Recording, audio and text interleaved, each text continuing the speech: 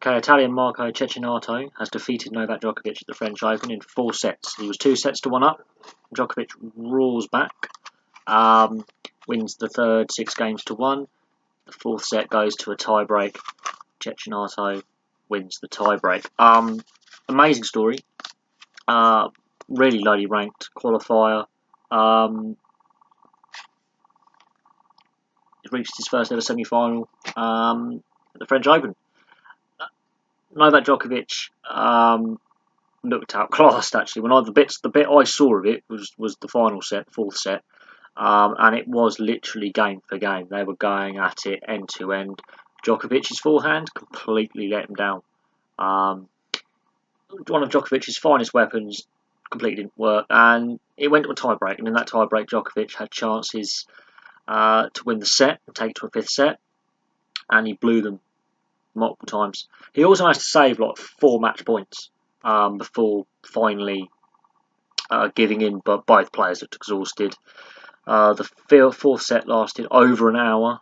Half the match was basically the 4th. I think about half the match was the 4th set. Djokovic still recovering from that elbow injury. Got Andy Murray, who's not fit. Roger Federer has given the French Open a miss. So it's really Rafael Nadal's to lose.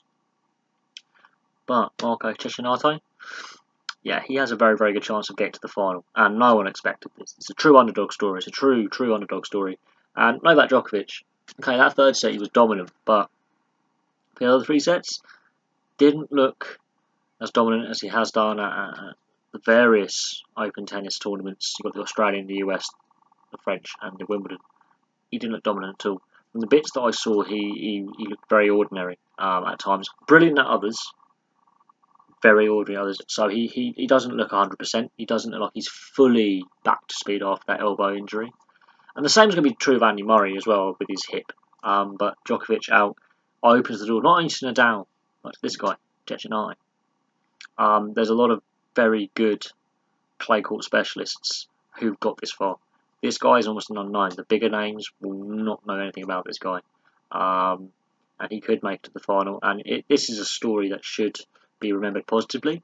Djokovic, the world's greatest player at the moment. He really is. If you take that elbow injury out, I think he right now, yeah. Federer's obviously given this tournament a miss. Murray's not there. Nadal, this is his tournament. He rarely loses at the French. But Djokovic, as an all-round player, I think is probably the best player there is. Beaten by a qualifier.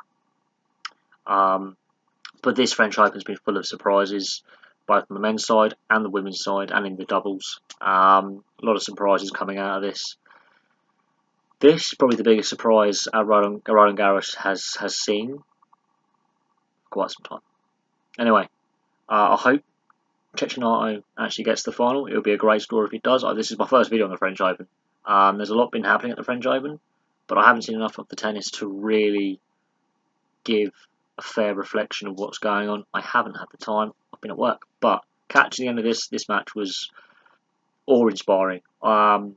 I actually thought Djokovic was going to nick that 4th set, and I felt that if he did, he would go on and win. Because Ceccinato was looking out on his feet, but he refused to give in. He refused to surrender. He'd had a big wobble in the 3rd. He'd been hammered in the 3rd. He refused to give up, and he basically stuck in there and forced a lot of unforced. Well, there was a lot of unforced errors from Djokovic. He also really put Djokovic under pressure on Djokovic's serve. He was winning points on Djokovic's serve and forcing Djokovic to use his 2nd serve a lot because he was feeling the pressure, and he got his win on a return from a Djokovic serve. The winner that wins the match is an amazing shot. I don't think the commentators gave it justice on the TV, but the way he got that in the corner, millimeters, absolutely amazing return of serve to win a match. And at the end, the emotion that came out of him was, there for all to see. But he's beaten the world's greatest tennis player. 2 more matches and he can lift the French Open title. Anyway, I'm going to leave that there. It's a great story. Let's hope it continues. And let's see if he actually wins his semi-final. And if he goes out the semi-final stage, hey, he's had his best tournament ever. He's raised his profile. The attention on him will be raised. And it could be a very, very positive thing for him. So we'll leave that there anyway. Thank you very much for watching. Please like and subscribe, place your comments below, and I'll have some more videos for you soon.